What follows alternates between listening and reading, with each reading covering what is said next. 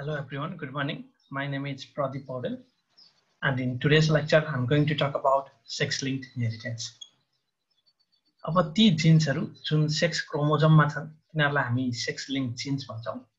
र यिनीहरुकै इनहेरिटेन्स अथवा यिनीहरु एउटा जेनेरेसनबाट अर्को जेनेरेसनमा कसरी ट्रान्समिट हुन्छन् सिम्पली ट्रान्समिटेन्स लाई चाहिँ हामी सेक्स लिङ्क इनहेरिटेन्स भनेर भन्छौं र ह्युमनमा so in males we have XY chromosome. This is sex chromosome, male sex chromosome. Whereas in female we have XX is female sex chromosome, and remaining 22 pairs of chromosome. यो male मा पनि female मा पनि तिनीहरुलाई चाहिँ हामी autosomes भनेर भन्छौं. र sex linked जिन्सहरु जुन X chromosome मा छन् भने हामी तिनीहरुलाई X linked जिन भन्छौं र यदि ती sex linked जिन्सहरु Y chromosome मा प्रेजेन्ट छन् भने we call them Y-linked genes or Hollandric sex-linked genes भनेर भन्छौं. So next is criss-cross inheritance. यो criss-cross inheritance भनेको sex-linked inheritance को एउटा टाइप हो जसमा प्यारेन्टले आफ्ना नाति-नातिनामा आफ्नो ट्रेड चाहिँ पास गर्छन्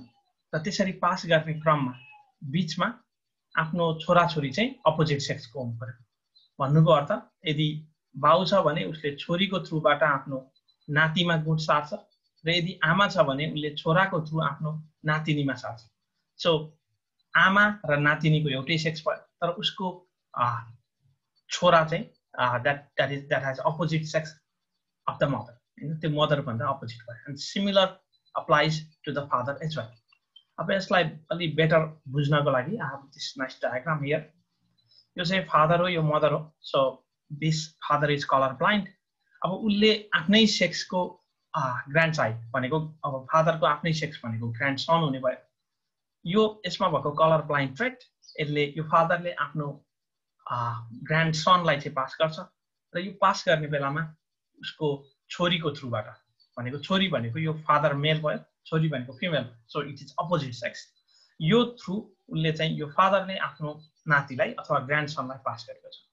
र जहिले यो नाति पनि फेरि पछि हजुरबाउ भन्दाखेरि उसले आफ्नो फेरि नातिमा उसको छोरीको थ्रुबाट पास गरेको हुन्छ. And we call it Chris cross inheritance. अब यहाँ चाहिँ फादर र ग्रान्डसनको कुरा देखायो. यदि मदर हुन्थ्यो भने सी विल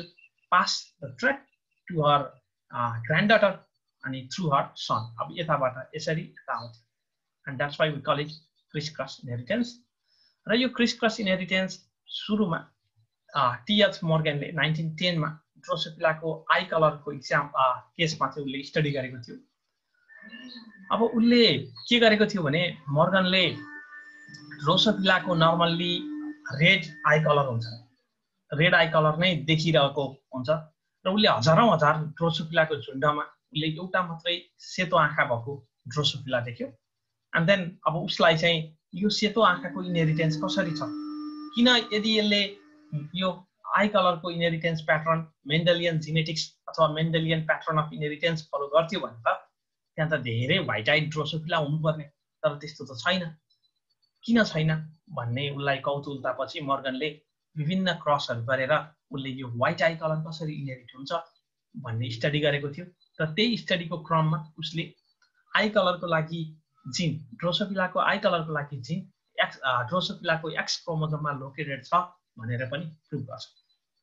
ओके, सो मैले जुन अगाडि भने मोर्गनले हजारौं हजार ड्रोसोफिलाको झुण्डमा उले एउटा सेतो आँखा भएको मेल भेट्टाएको थियो र त्यही मेललाई सुरुमा उले त्यो व्हाइट आई कलरको इनहेरिटेन्स प्याटर्न फलो गर्नको लागि उले यसलाई चाहिँ यही व्हाइट आइड मेललाई रातो आँखा भएको फिमेलमा, so this red eyed female is homozygous or pure breeding.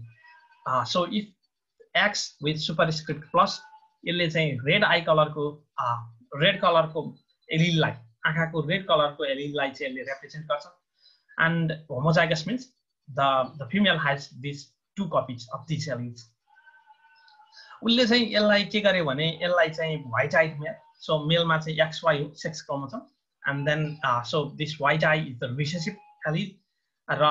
यो चाहिँ red I colour is the dominant allele in case of ड्रोसोफिलाज I colour. अब यिनीहरू दुईटालाई क्रस गरिसकेपछि उसले F1 जेनेरेसनमा सबै रातो आँखा भएका अफस्प्रिङहरू पायो. अनि किन रातो आँखा भएका पायो त despite the presence of white allele भन्दा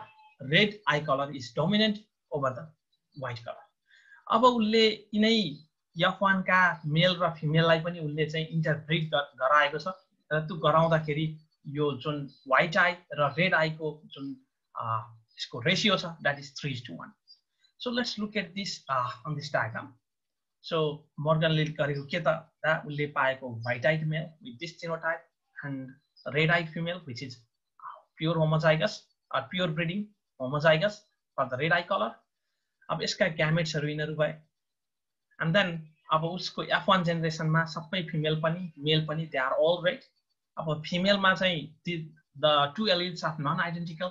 So एउटा चाहिँ white eye color को allele छ भने अर्को चाहिँ red eye color को allele छ. So we call simply hybrid female or F1 hybrid female अथवा heterozygous female जे भन्दा पनि हुन्छ. And मैले अहिले नै यही भन्न चाहे मोर्गनले क्रस 2 मा फेरि उले चाहिँ यो हाइब्रिड फिमेललाई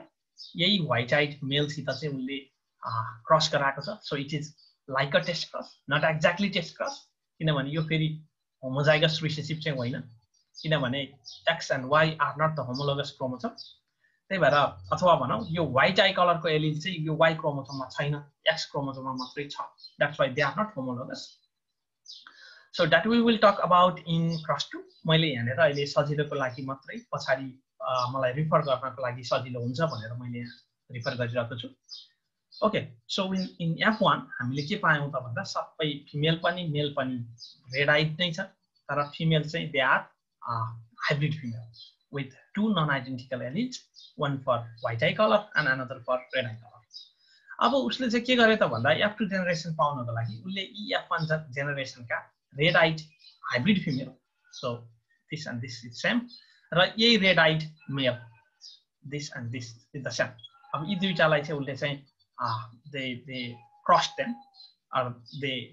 अब यिनीहरुलाई चाहिँ क्रस गरिसकेपछि so he obtained in F2 generation उसले चाहिँ के पायो भने यहाँनेर चाहिँ he obtained males. So males white eyed males हरु चाहिँ यहाँ पाएको छ. Males हरु red eyed पनि छन् र फिमेल मा दुईटै फिमेल चाहिँ रेड आइड छ. Now again the question arouse to मोर्गनलाई के क्वेशन आयो भने यदि मेन्डेलियन प्याटर्न फलो गर्थ्यो भने त 1/4 फिमेलहरु पनि त व्हाइट आइड हुनु पर्थ्यो, किन मेल मात्रै व्हाइट आइड छन्. सुरुमा पनि अघि जुन मोर्गनले सेरेन्डिपिटसली पनि उले चाहिँ व्हाइट आइड मेल नै देखेको थियो, त्यत्रो रातो आँखा भएका ड्रोसोफिलाको झुण्डमा. And again in F2 year उले मेल मा मात्रै व्हाइट आई पाएको छ. Now he began to think that whether white eye color is sex limited, कि मेल सेक्समा मात्रै व्हाइट आई कलरको एलिल चाहिँ लिमिटेड हो कि होइन. सो नाउ त्यो क्वेशन सल्भ गर्नको लागि अघि मैले भनेको लाइक अ टेस्ट क्रस उल्ले गरेको थियो. So like a test cross भनेको सो उल्ले चाहिँ के गर्यो भने क्रस 2 मा उल्ले चाहिँ अघि मैले देखाएको F1 रेड आइड हाइब्रिड फिमेललाई उल्ले चाहिँ व्हाइट आइड मेल सुरुको प्यारेन्ट थियो, प्यारेन्ट मेल सुरुको क्रस 1 को तिनीहरु दुईटाको बीचमा क्रस गरायो. So it is similar to test cross. अब सो इट इज यो चाहिँ आँखा हो ड्रोसोफिलाको फिमेलको. So this are red eyed and this are white I. अब यिनीहरुलाई क्रस गरेपछि उले F1 मा so this is just the phenotypic representation. उले चाहिँ रातो आँखा भएको female and then white eye भएको पनि फिमेल पाएको छ, red eye भएको मेल र white eye भएको मेल पनि पाएको छ. So what is noteworthy here is that white eye can also be present in females. Female Drosophila मा पनि सेतो आँखा चाहिँ हुन सक्दो रहेछ. But let's look at here in this cross. हामी यहाँ चाहिँ हेरौं यो डायग्रामबाट. So हामी यहाँबाट हेर्न के खोज्दै छौं भने white eye color फिमेल मा कति बेला त्यो फिनोटाइप व्हाइट आई कलर देखिन्छ त. So as I said already उले चाहिँ F1 रेड हाइब्रिड फिमेल चाहिँ उले चाहिँ युज गरेको थियो. So it has two non identical alleles, one for red eye color and another for white eye color, and another is white eyed male. So it is similar to test cross. These are the gametes. अनि उले F1 generation मा this is red eye female किनभने यसमा दुईटा non identical alleles छन्. And there is also the presence of red eye color allele, and this red eye color allele चाहिँ white eye color माथि dominant छ. त्यही भएर dominant eye color, that is the female becomes red eyed. अब यहाँनेर मेल मा चाहिँ यो रेड आई कलरको एलिल छ, so it's simply red I colour. अब मेलमा चाहिँ दुईटा एक्स क्रोमोजोमको कपी हुँदैन, एउटा मात्रै हुन्छ, र त्यो भएको एउटा पनि व्हाइट आई कलर एलिल भएको भएर now it is white I'd mail. So this is very interesting to note here is that यसमा चाहिँ this is homozygous recessive alleles here, भनेको व्हाइट आई कलर चाहिँ कलरका दुईटै कपी जिन्स यहाँनिर present छन्। So it is now white I'd female. So what Morgan noticed is that यदि दुईटै identical alleles छन्, दुईटै रिसेसिभ आइडेन्टिकल एलिल्स छन् भने then the female can also be white I'd. र यसले चाहिँ अघि नैको क्रस 1 ले उसलाई उब्जाएको जुन प्रश्न थियो, आर दे सेक्स लिमिटेड भन्दा no, they are sex linked, because फिमेल्सलाई पनि फिमेलको पनि व्हाइट आइड हुन सक्छ, but the necessary thing is that females need to possess 2 copies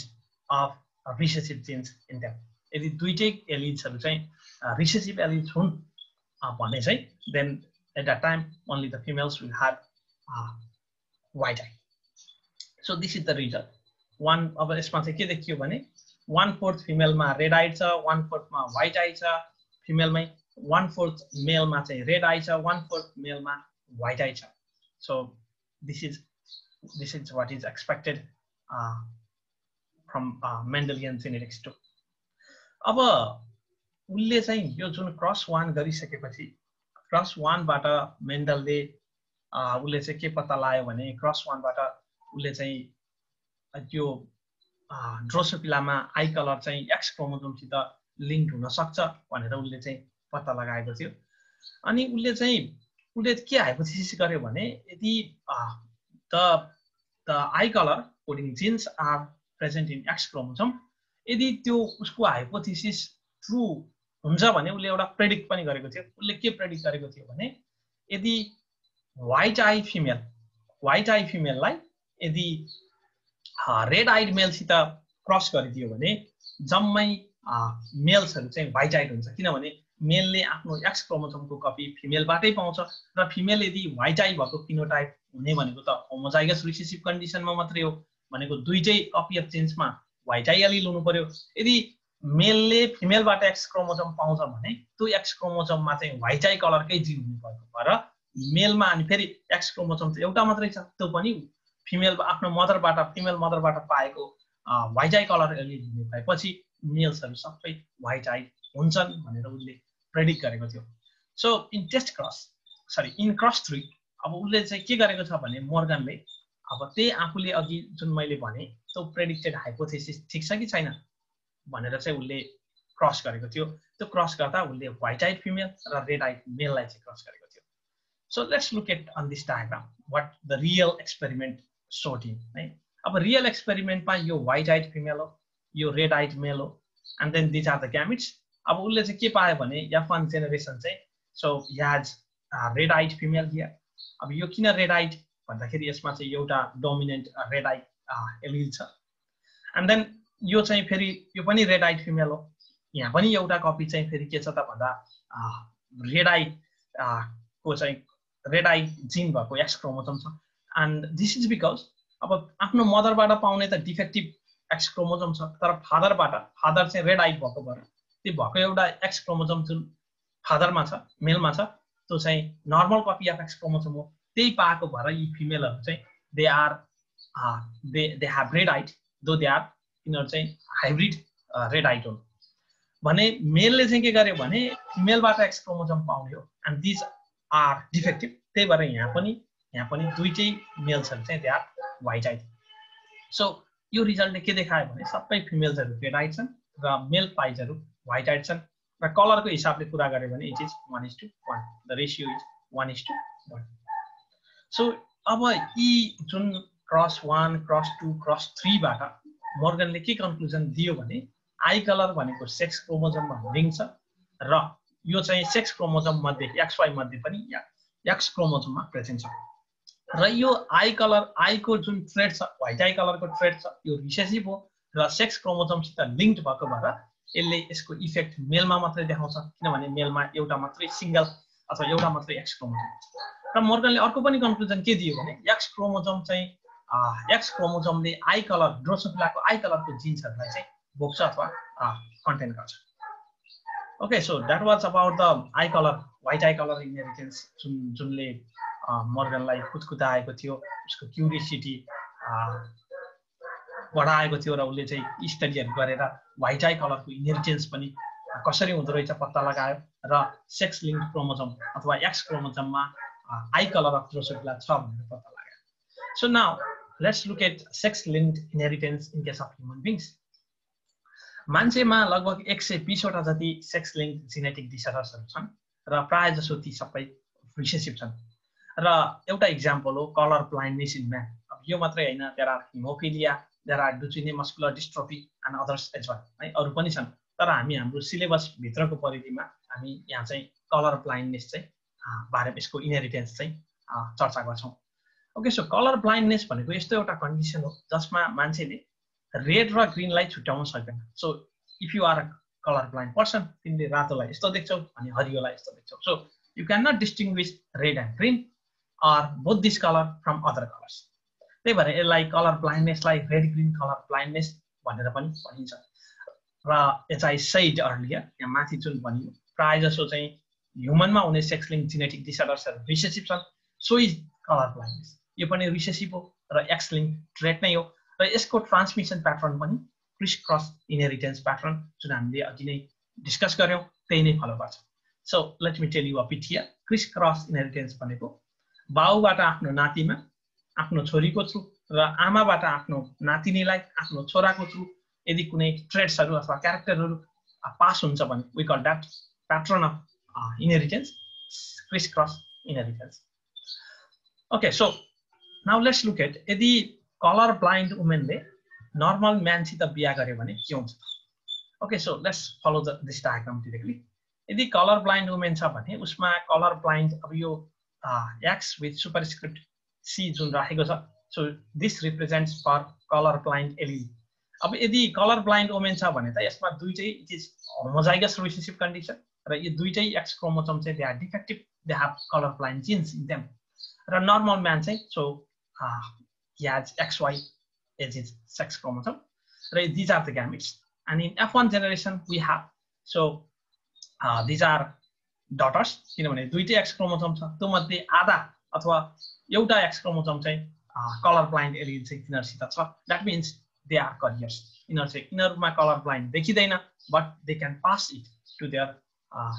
sons and daughters है सन्स एन्ड डटर्सलाई फेरि यो ट्रेटहरू पास गर्न सक्छन् त्यही भएर दे आर नन एज क्यारियर्स